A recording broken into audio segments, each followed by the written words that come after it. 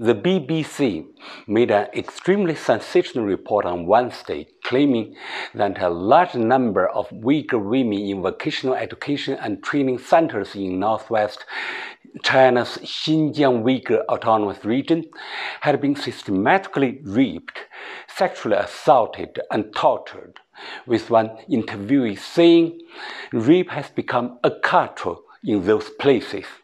The report quoted in video Uyghur women who are currently in the West without any supporting evidence other than their claims. All Chinese scholars familiar with Xinjiang affairs, including those in Xinjiang, felt the accusations were preposterous.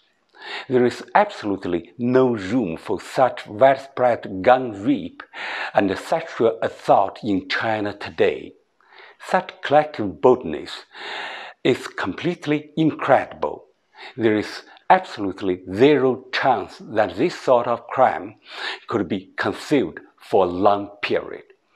Those who commit such evil would face the unbearable risk of severe punishment or even the death penalty.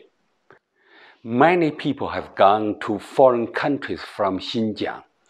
Extremist organizations such as World Uyghur Congress and Western media organizations hope to use them to fabricate sensational stories of governance in Xinjiang. With this seemingly endless string of very bizarre stories, we have reason to suspect that foreign anti-China forces have put those people up to cooperating and concocting those stories.